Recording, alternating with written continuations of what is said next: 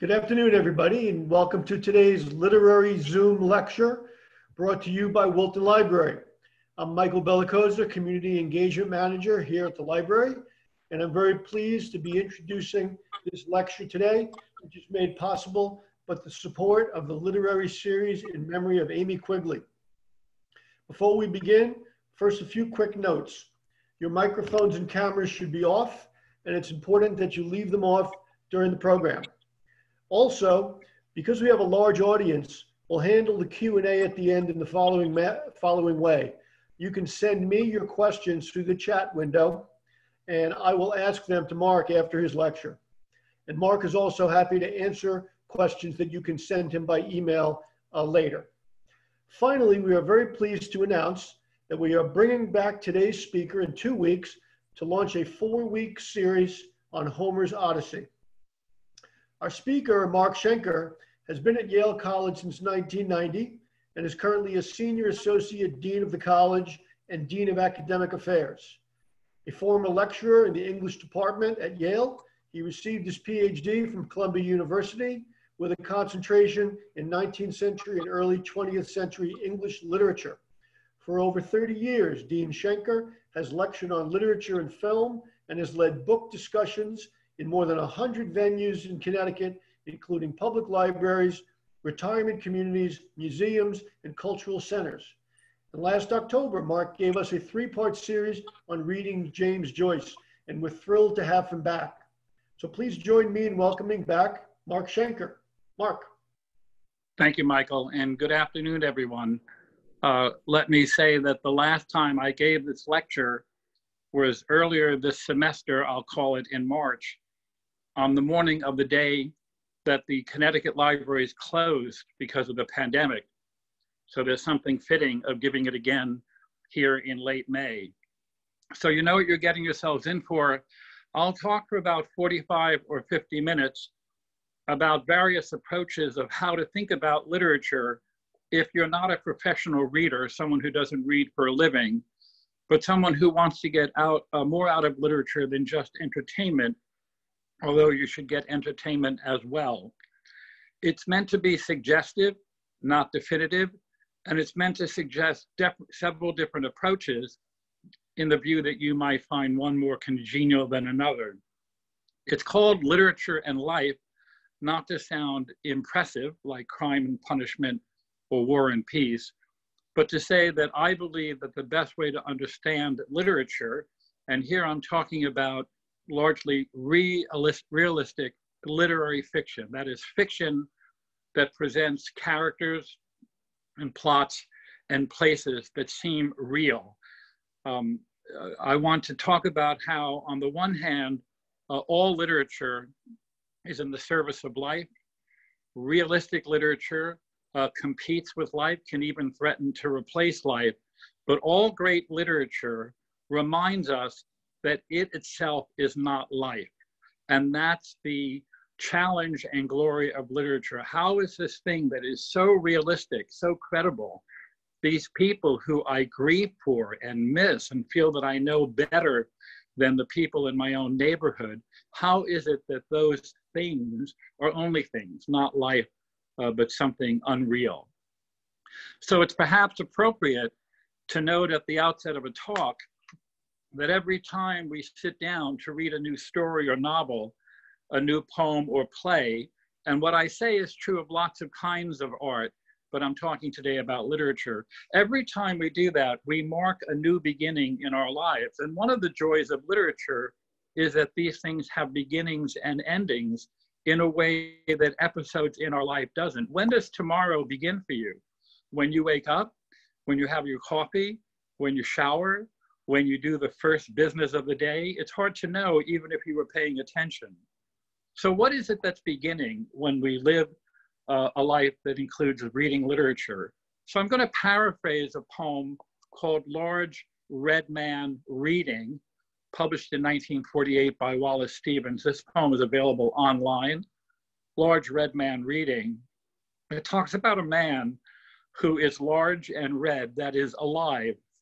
He has volume, he has color, and ghosts come back to listen to him reading on these great blue sheets of paper. They've come back from the wilderness of stars because in death, they found there was nothing to keep them enthralled. Wallace Stevens believed that the greatest poverty was not to live in this physical world. So these dead, these ghosts, disappointed in the wilderness of the afterlife, come back to hear him read from the poem of life, of the pans above the table, the pots on the table, the tulips among them. That is, they come to hear him reading about just everyday stuff. These ghosts would have wept to step barefoot into reality. They would have wept and been happy to cry out, to run fingers over leaves and against the most coiled thorn. They would have laughed as he sat there reading from out of the purple sheets, these Vedic lines, these prophetic lines, which in those ears and in those thin, those spended hearts took on color, took on shape, and the size of things as they are, and spoke the feeling for them, which was what they had lacked.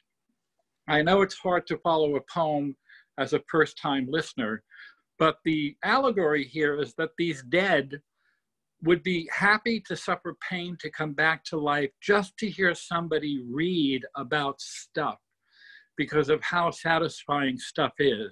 And they see and hear this man, this large red man, and red could just as easily be any other color. To be alive is to have color, maybe red because it's the color of blood, of sanguinity. He is large because he has volume. He is what they are not. They are pale, they are thin. They would come back just to hear somebody reading. And the poem shifts from having him read blue sheets, blue tabulae, blue tablets, to purple tablets. And many people read the poem and don't notice that the blue sheets turn to purple. And the reason the blue sheets turn to purple is that they're being read by a red man. So that's the first lesson of the day. Every book you read is a collaboration between the book and you. There's no such thing as a blue book that's not inflected by a reader that also has color, perspectives, biases, knowledges, hopes, characteristics, and sensibilities. Every book you read is inflected by you as a reader. And if you want to read what the author originally intended, that's a kind of hopeless task. But you can read in the hopes to get out of it what most other people who are reading with a kind of attentiveness would get out of it. And that's the second piece of wisdom today. If you want to be a better reader, read books with other people, talk with other people about the books you read. You can never see something that you'll never see. So when I asked the question about Gone with the Wind to a book group, what is this book is about? Many people would say the American Civil War, but only one person might raise her hand and say it's also about the Great Depression. Now, it's not set in the Great Depression, but it was published in the Great Depression. And when Scarlett O'Hara says, "I'll never be hungry again," you can be assured that hundreds of thousands of people reading that book in the 1930s saw themselves in it and saw the devastation of a way of life in their own experience. And that's the point of literature. At the heart of all literature is what is at the heart of life, experience. Not a slogan, not a moral, not a principle, not even an idea. Experience, however modest or mundane, is what the thin, spended hearts of the dead long for in Wallace Stevens' poem. And the experience that a work of art, a work of literature conveys is not held within the work as within the context of a container, You don't throw the container away when you get the nugget that's inside. Rather, just as with lived experience, the experience of a literary work depends upon the circumstances, the sensibilities, the context, which includes the reader. This is why, again, the blue pages turn purple, read by a red man. He's alive, and one of the things you can do when you're alive is read. Our reading of a literary work is not a passive witnessing, but an interaction. We're not spectators, but participants. The experience that's conveyed or enacted, sometimes it can be played out, even if you're not reading a play. The experience conveyed or enacted by a work of literature can be emotional or intellectual or political or ethical or psychological or philosophical. That is, the experience can go through many different flavors of human enterprises.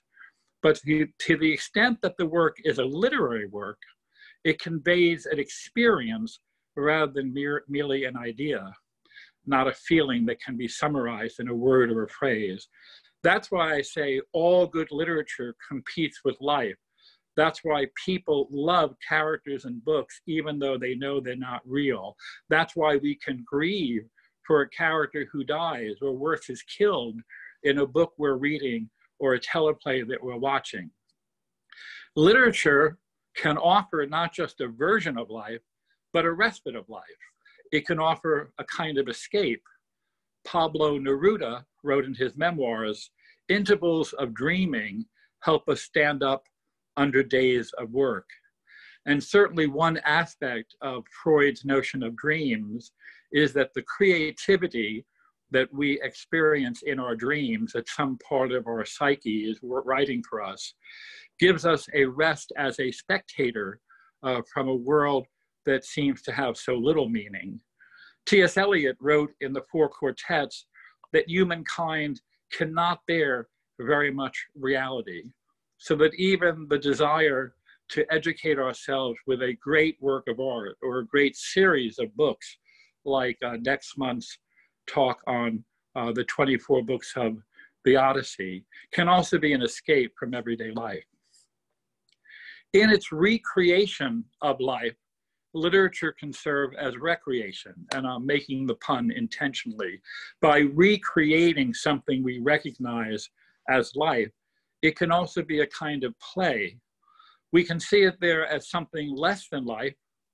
That is, it's trivial, it's cute, it's convenient or catchy, or its form and artifice can serve as a kind of ritual and thus seem larger than life, the way that monumental Russian novels or epics by Homer, or a book you read that might have a significance for you because it touches your own demographic or family history, or it may be rereading a book that was decisive in your own upbringing, and the book can seem larger than life.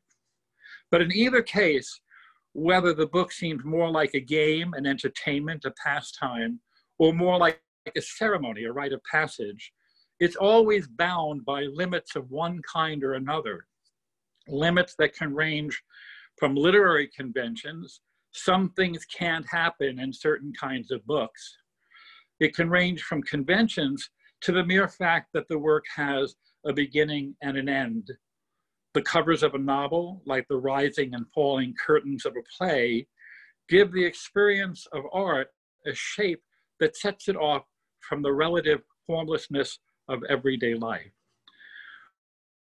Not underestimate how comforting the idea that books have beginnings and endings matter, because so much of life has the chaos of lack of discipline or order.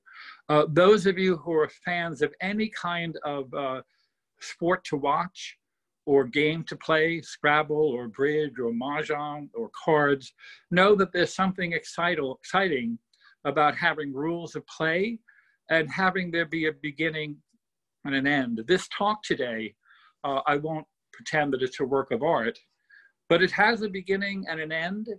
And if you're not here at the beginning, you've missed something. If you have to leave before the end, you miss something. And however much or little you think about what I have to say, certainly more can go on in this hour than might have gone on in what you might have done instead with this hour. Depending on your life, you might have done something better. But we shouldn't underestimate how much beginning and ends of works matter when so much of life is not marked by a clear beginning and end. But what may have an element of play for us, and think about that one kind of literature are plays, it's always a work of creation. In the Stevens poem, he uses the Greek word poiesis, Poesis, which in the Greeks' time meant only making. The poet was a maker, like a carpenter. All art involves work, and a work of literature has 4 elements, as the critic M.H. Abrams noted more than a half century ago. So what I'm about to say for the next 4 minutes comes from a very wise and influential literary critic named Meyer, M-E-Y-E-R, Abrams. He said that every work of art, again, I'm focusing on literature, needs a maker. Someone has to create it. Something has to be made, for our purposes, a literary object. Something has to be the subject of this thing, taken from the universe of things or ideas or people or experiences, whether real or remembered or projected or imagined. It has to be about something.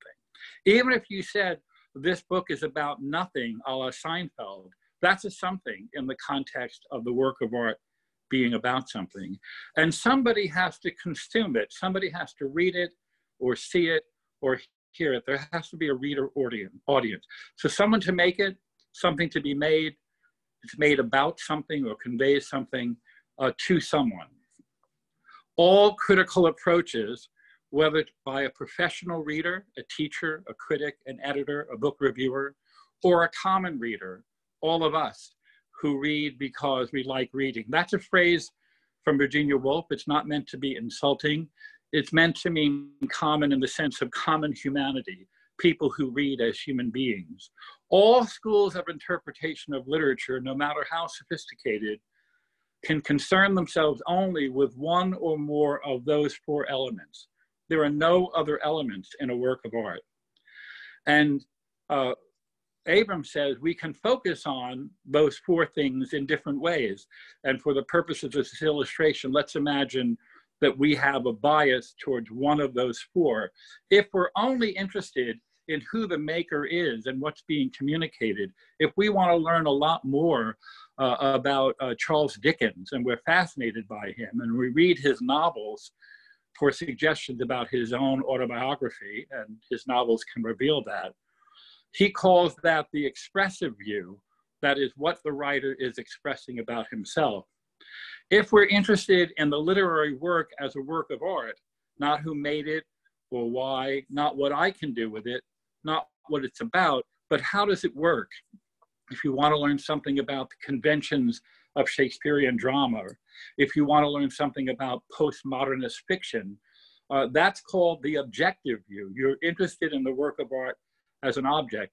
A lot of the teaching I do in academic environments and with my book groups focuses on why does this book have 19 chapters?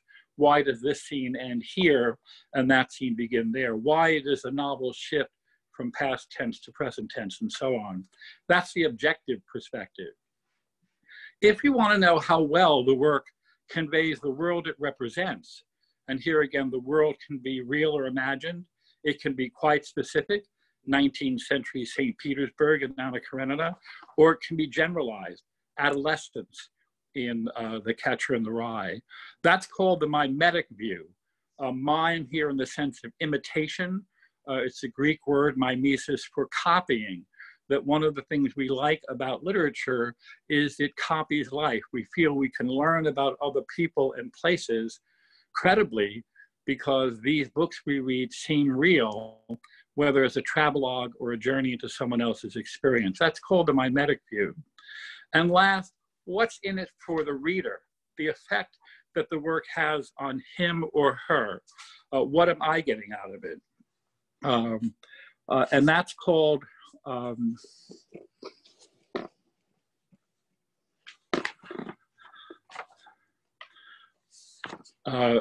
the pragmatic view, sorry. Pragmatic doesn't mean in the sense of practical that you're going to use the book to put under the shaky leg of a table. It means practical in the sense of you're getting some use out of it. So if you're reading it to know more about literature, that's pragmatic. If you're reading it because you think that reading it will make you a better writer, that's pragmatic. If reading it to improve your vocabulary, or you're an ESL person and you want to improve your English, If you think that great literature makes you a better person, that's pragmatic. And I'm quite serious.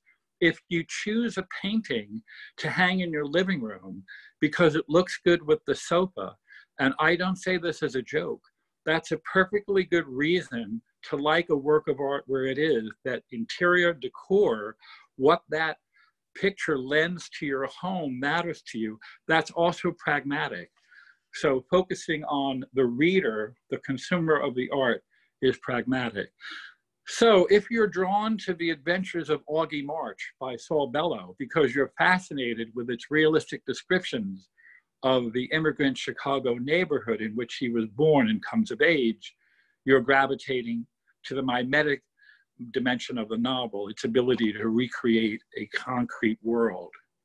If you're pulled to the novel to connect to Saul Bellow's own life and art, the process of creation or his personal development, then you're involved in the expressive dimension of the book. If you look to learn something about life or connect empathetically to Augie himself or through Augie to Bellow, you're moving to the pragmatic dimension of the novel, what use you can make of it. Lastly, if you're interested in what the first person narration adds to your experience of the book or how it functions as a coming of age novel, then you're connecting to its objective dimension.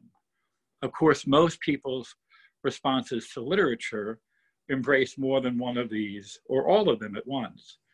And as Abram points out, the four initials of those approaches, P for pragmatic, O for objective, E for expressive, and M for mimetic, give a convenient mnemonic of poem. I say this because you may find that by thinking of the schema, you actually have favored one kind of dimension over another over the years, and you may be very happy with your unconscious disposition, or you may want to expand it and try the next time you read something to pay more attention to another dimension. I am not urging you to do that. There's nothing prescriptive or proscriptive about this lecture. I'm just pointing out that that's all there is. There's no fifth way. In each and all of these dimensions, you're being drawn outside yourself to experience something, an artist, a world, an experience, the object itself, something, the form, symbols, metaphors, narration, other than your own self. One of the things literature makes possible is a chance for a time to stop being you. Many of us have been isolated in circumscribed circumstances for months. It's wearying not to spend time with other people. We tire of ourselves. In one of his novels, The Secret Agent, Joseph Conrad has a character say, "We never cease to be ourselves." That tyranny of identity, that everywhere I go, there I am, is one of the things that literature can help cure for a while. Literature provides a break in our necessary self-absorption in our own lives. And I don't mean self-absorption in the merely trivial sense of worrying how the traffic will be on the way to work, or how you're going to pay the bills, or the mere sense of worrying about whether that twinge in your tooth will require a visit to the dentist, but really also in the more existential way that in every moment of our lives, every experience we have is filtered through our own senses and consciousness. In one way, of course, even literature does not overthrow this tyranny of the self. Every book, every love letter, every newspaper column, every recipe you've ever read, if you've actually read it and not heard it, for example, you've heard in the same voice in your head. In more important ways, literature does invite us to step out of this cycle of wherever you go, there you are. Even if a novel, for example, does not provoke a permanent change in our thinking, and of course it can, it always requires a temporary change in our consciousness, if only in giving ourselves over to another voice, another rhythm, another reality. Otherness is central to the aesthetic experience. Even if you think that the reason you like to read Virginia Woolf or Ian McEwan is you think they write beautifully. You may also mean that the rhythm, the music of their prose fits your sensibility. You're comfortable there. It may even fit the brain patterns of how you think or speak or sing. So this idea that otherness is central to the aesthetic experience, I want to consider Anna Karenina to offer you another piece of what I think is wisdom. Let's say you have very strong personal feelings as to what should happen to adulteresses, whether it's at a religious or ethical or something that comes from your background. You have a very strong feeling of what should happen to a woman who commits adultery. And when you read Tolstoy's masterpiece, you take some satisfaction in Anna's suicide as a fate she deserves.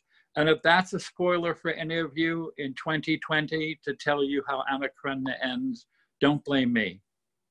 If you read the book in this way, that is in your way only, and you take satisfaction in the fact that this sinful woman has decided to throw herself under a train, you're not reading Anna Karenina, you're reading you.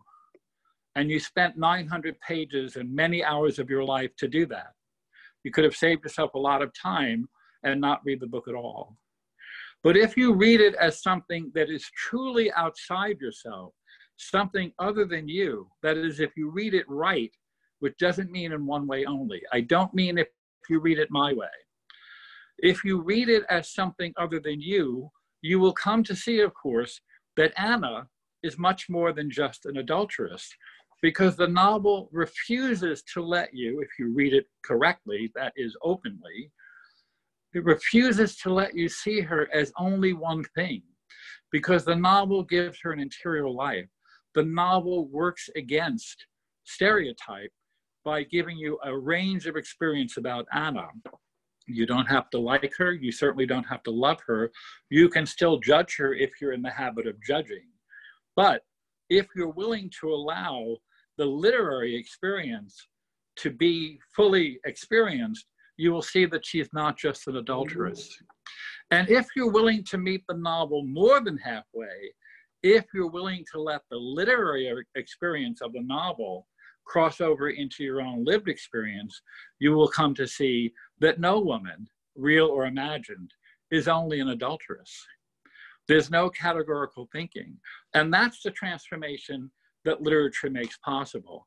How often do we hear from people who we know have very rigid expectations of certain demographics, whether it's racism or a bias or a true hatred, and only when that stereotype gets shattered because that kind of person comes into their life, their aging mother has a woman from West India, a West Indian woman who is a saint. Maria is wonderful in taking care of my mother. And for the first time, the daughter has to experience someone who's West Indian as someone actually in her life, and the stereotype is shattered. That can happen in literature too. It can happen with Anna Karenina. We cannot know most people we meet beyond their exterior selves, but literature allows us an interior view of imaginary people with whom we engage as if they were real. And this invitation to empathetic imagination, what is it like to be somebody else? That's one of the gifts that literature offers us. James Joyce has Leopold Bloom say in the great novel Ulysses, the longest way round is the shortest way home. The way we live our lives to have the most experiences, the most touches with other people, other things, the more that reality can ping on us, the richer our lives are. And we're feeling some of that deprivation in the opposite way in these past few months.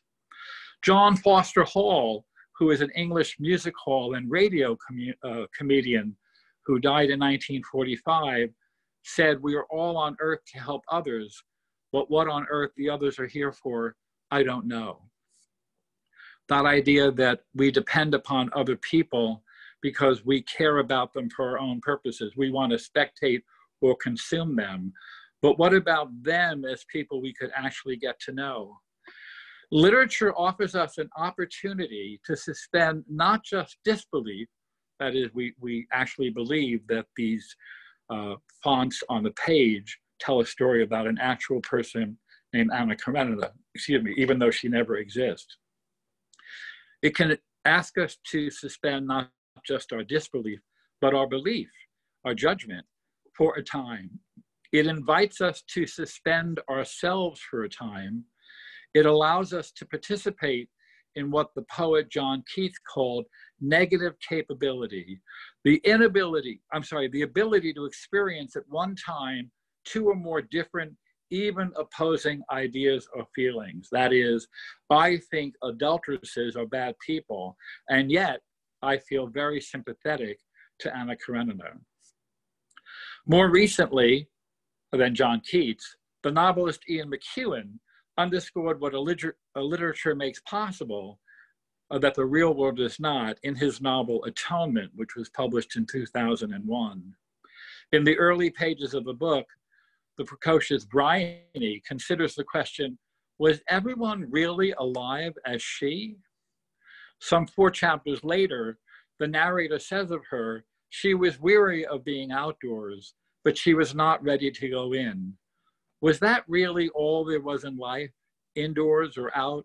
Wasn't there somewhere else for people to go?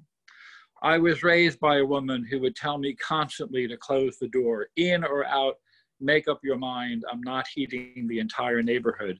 Maybe you knew such a woman in your past. Well, in life, there is typically only the choice of outdoors or indoors.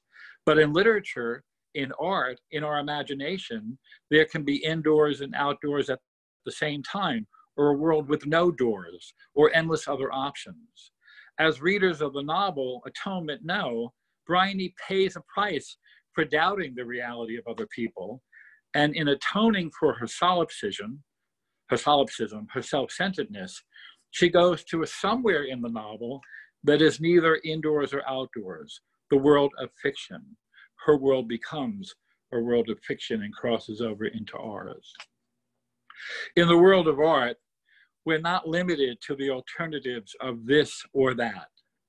You can read or view Othello, for example, and admire Iago for his cleverness, even as you loathe his villainy. There's that negative capability of John Keats. You can feel 2 ways about him. You can accept the attraction he holds for you, and most people on one of them feel that the play always becomes most interesting when he's on the stage. You can feel that attraction without having to trouble about mundane questions, such as what you would do if he existed and moved into your neighborhood or started dating your sister. You don't have to worry about the real consequences, even though if you thought of him realistically, he might be threatening, while you enjoy his evil as a kind of spectacular performance. Literature can permit us to spend time, real time, intimate time with flawed or sinful or villainous characters without having to explain or excuse ourselves.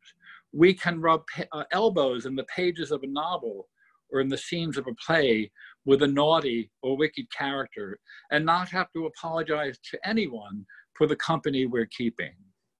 It was Mark Twain who famously said, we go to heaven for the climate, but to hell for the company, because that's where the really interesting people are, in hell.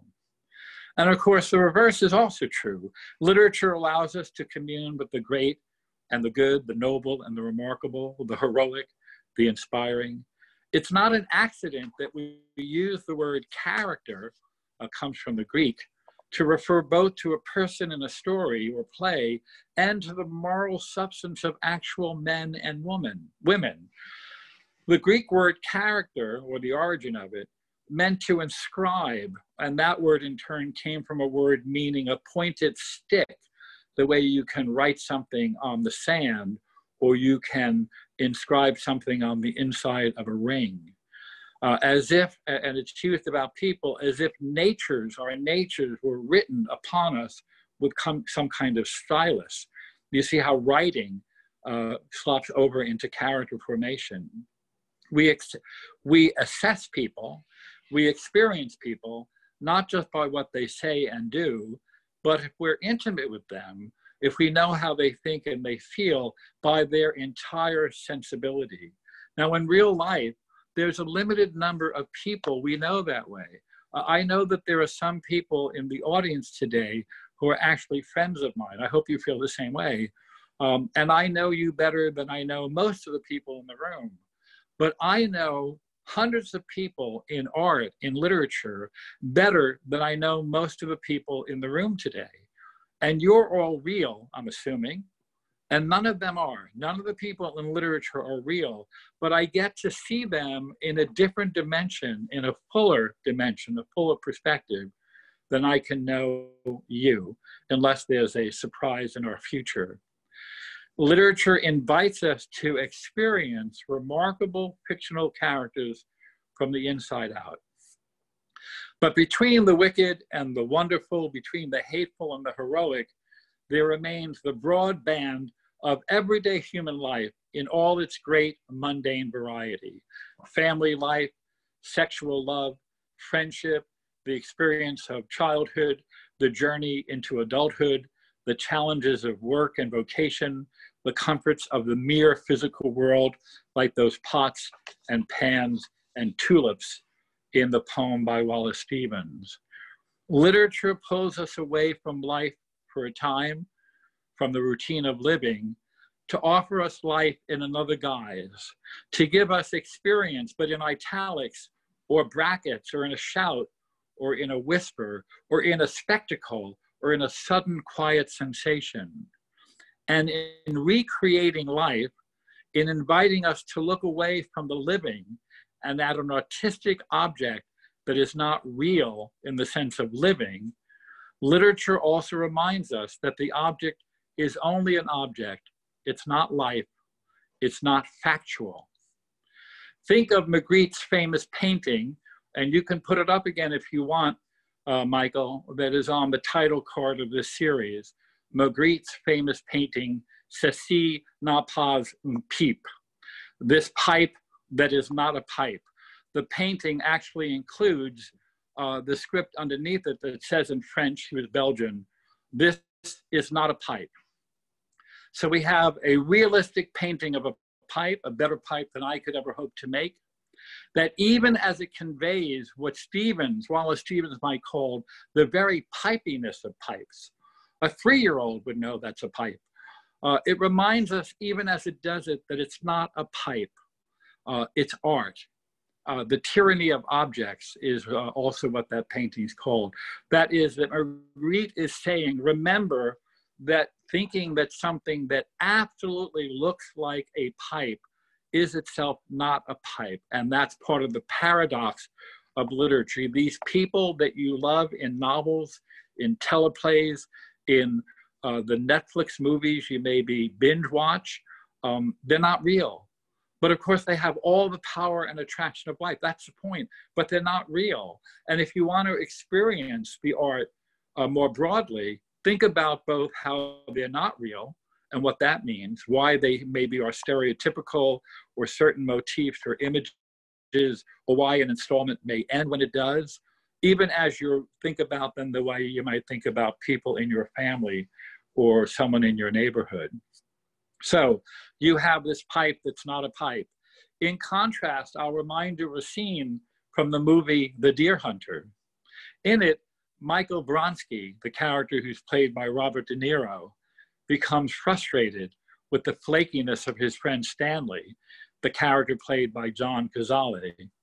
The men are out on a hunting expedition, and Stanley's unpreparedness exasperates Michael, who holds up a rifle bullet and says, "Stanley, see this? This is this. This ain't something else. This is this." And he's angry. On the one side, the side of the deer hunter, the side of Michael Vronsky, De Niro's character, the reality principle as clear as a bullet, as clear as a shot. This is this.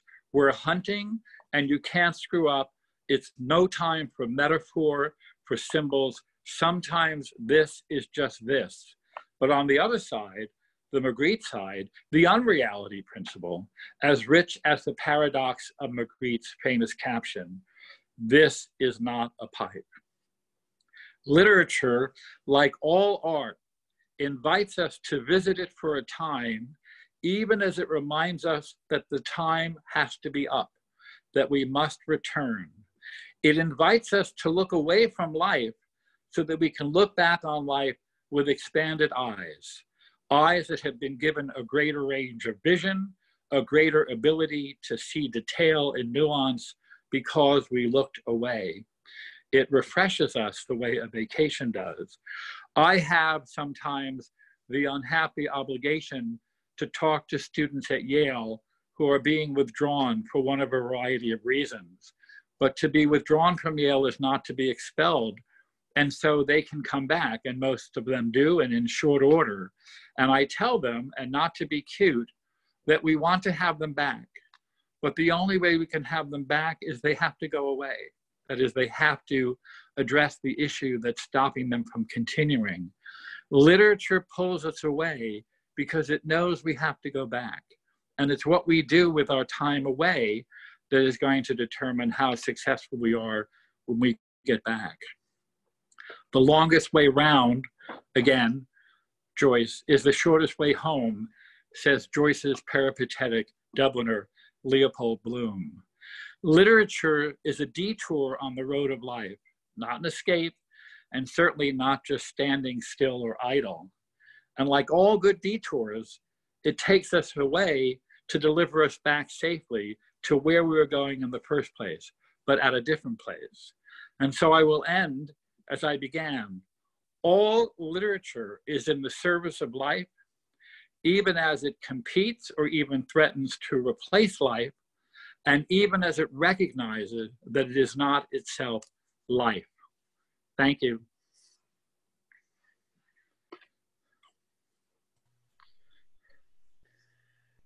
Well, Mark, that was great. I hadn't heard this one from you before, and I really had only a general idea of where you were going with this. It was very, very thought-provoking. I just want to mention to people, you can send me, if you have a question or a comment, you can put it in the chat, and I'll relay that to Mark.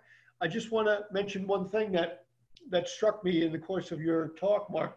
I really like the phrase, the tyranny of identity, and how reading literature helps you to escape from that tyranny. And the phrase where we tire of ourselves, which I think people can relate to a lot, especially in the last couple of months. But one thing that it also reminded me of was the Harold Bloom once said in an interview when he was talking about his book, How to Read and Why. And he said, we read literature because we don't have time to meet enough people. And that fits in with what you were saying about knowing these characters in literature in many ways even better than people that you actually are acquainted with in real life. And he went on to say that as you get older, it gets even harder to meet more people. And he kind of cracked a joke that, you know, the people that you do know, they've said to you what they're going to say, and you've said to them what you're going to say. And that reading allows you to meet other individuals. Yeah. And let me say again to everyone who's attending, I'm really sincere when I say, when we set up this talk that I'd speak for 45 or 50 minutes, knowing that it would only leave 10 minutes or so for questions, and knowing that we'd have scores of people, some of whom might want to ask questions. I'm quite sincere, and I've done this in other Zoom meetings in the last few months. Michael can give you, if he hasn't already, my email address. And I will assure you that if you have a question that I can answer and you want to send it to me by email, I have answered every question that I've received by email in Zoom talks I've given in the last couple of months, even if the answer is I don't know. And so if you have a question that you're burning to ask and Michael doesn't pass it on to me, don't get frustrated. Send me an email.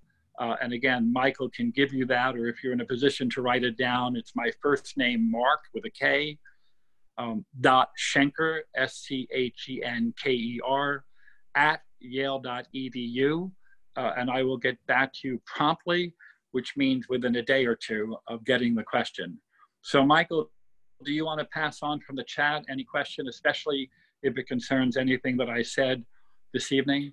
Sure. Well, one question that we've got here is that what about the phenomenon of identifying with the characters as a person? Yeah, so I'm not sure what is meant by what about. That's a kind of broad question. Yeah. But I will say that one of the magical things about literature is writers' ability to, in a few hundred pages, most novels, a few hundred pages, to invest a character, and not every sentence in the book is about that character, with a roundedness, so that we not only believe that that character is real, competes with people we know. I don't mean competes in the sense of a game or competition, is up there in the same level of experience, and that we actually care about the choices that they make. That's a natural thing. Many people like to read novels best when they find people in the novel they can identify with. They don't like novels where there aren't people they don't like. I try to tell my students and my book group readers that if you want to be a better reader, be open to reading books where what you like is the book style, the book's structure, the book's climate, the weather of the book, the feel of the book, even though it might be loaded with not nice people. In the same way that in your life, you may gravitate in your friendships, in your families, to people who are like you. But everybody in the Zoom room knows that some of our best connections are with friends and family who are decidedly not like us.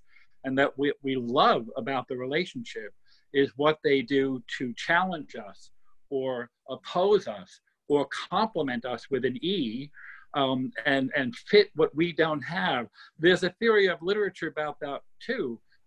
Tolstoy said famously, and probably partly in humor, that he looked around the world and didn't see anyone quite like Anna Karenina, so he made her. That is, he created his art to fill a gap in the world, not to copy something that was already there, but to add something that wasn't. So I want to say, if your tendency when you read is to find people like you, I don't think there's anything wrong with that.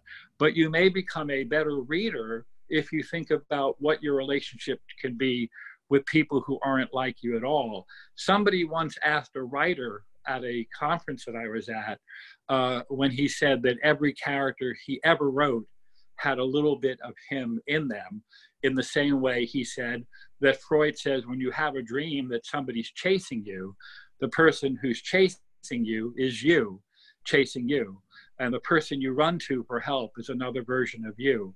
They said to him, what if you consciously sat down to create a character who is nothing like you? And he answered, it would probably be so much like me, I'd be terrified.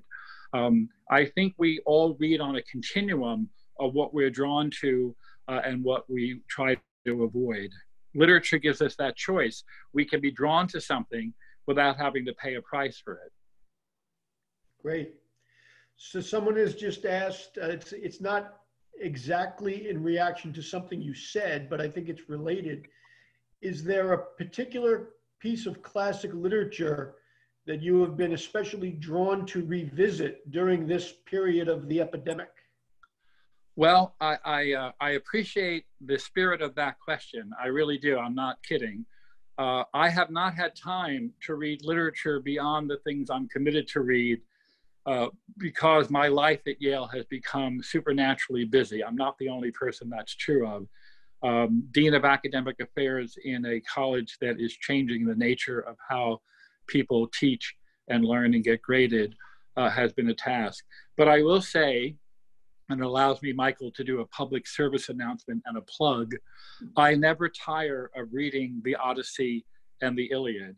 And when Michael suggested to me back after I finished the Joyce, How to Read Joyce series last year, that I could do a series of 4 lectures on the Odyssey sometime in the early summer, and thanks to Michael, that's still going to be true in a Zoom environment, and then follow it up possibly, or maybe definitely, Michael can tell us, with a 4-part series on Ulysses with the Odyssey in mind, it made me very happy. My son, who is a 30-something lawyer, I'm not being coy when I say 30-something, I'd have to do the math, who lives in Brooklyn and works in Manhattan when he's working in real life, asked me some months ago, what would I recommend that he read in the pandemic? And I recommended that he read the Odyssey and then the Iliad in the Robert Fagel's translation. He decided to start with the Iliad, even though it comes second, because that's what he's like, my son. And so he's reading that. I would say that I never tire of reading those two great poems, because even though the one of them is about a war that was won by the Greeks, that is, by the people of the poet who wrote the poem, it is absolutely an anti-war poem. And it is fully committed to looking at what is lost by war. The savagery of war is thrown up in opposition to the importance of civilization. And if you've seen the blurb for my talks on the Odyssey that are coming up, of course, that's the second great epic, The Return. Part of what that epic is about is that for all the adventuring and supernaturalism, for all the visit to savage places of gods and monsters that want to destroy Odysseus and his men, and largely do, the poem is a celebration of civilization. And it ends with a celebration of various artifacts of wood, one of the simplest things in the world, the wood of a bed, of a tree, of an oar. And I would say that one of the things we are reminded of in this terrible time of biology biology overriding technology, that what a microbe can do to a civilization is how much we value civilization in its civilized form, this notion of codes and behavior. And I'm not being polemical when I say the issue of masks and distancing and how we treat other people and the aberration of people intentionally coughing on other people is on a continuum with the necessity to be disciplined and courteous in the strongest sense of being civilized.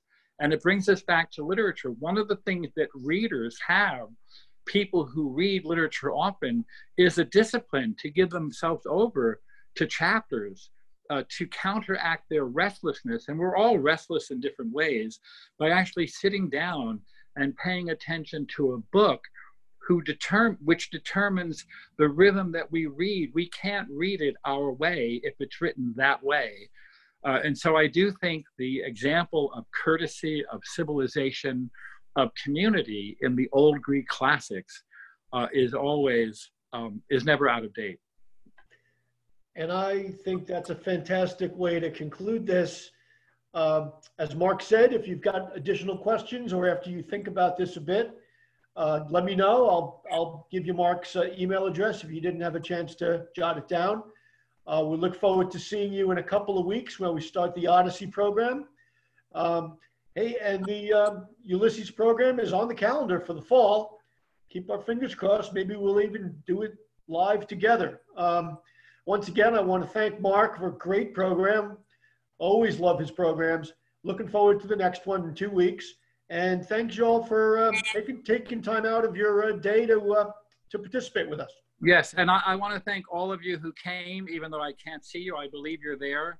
I want to thank Michael, who puts more work into this than might be obvious, including a little rehearsal with me yesterday. And of course, my thanks to the Wilton Public Library. I sincerely hope you all stay safe and healthy and as sane as you're able. I will see you, quotation marks, next time. Thank you, Michael. Thanks, Mark. Thanks, everybody. See you soon.